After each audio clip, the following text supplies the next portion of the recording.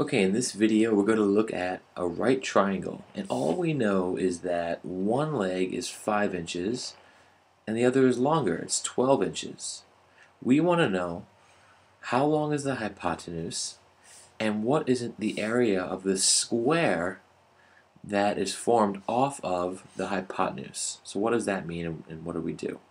Okay, well, let's talk about the right triangle for a moment. We know that this side here is 5 inches and this side here is 12 inches, and what's missing is the hypotenuse.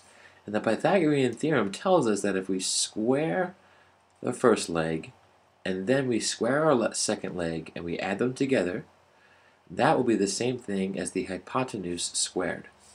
So they're saying, what's the area of that square? In other words, what is the hypotenuse squared? I ran out of room here, but I think you get the idea. A square off the hypotenuse will have sides that are equal to the hypotenuse. So this side will be c, and so will this.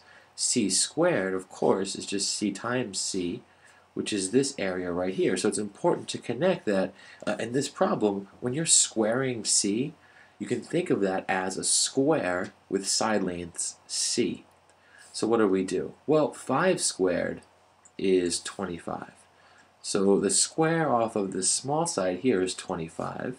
So we say a squared equals 5 squared, which equals 25. And then b squared would then be the square that forms off of this leg. So b squared equals 12 squared, which equals 144. Now we want to add these two up. So 25 plus 144. And that gives me 169. That means that's equal to c squared, because we add a squared and b squared to get c squared. That's the area of this square here. Now to find the side length, we take the square root of that. Right? The square root is the side length of a square with a certain area.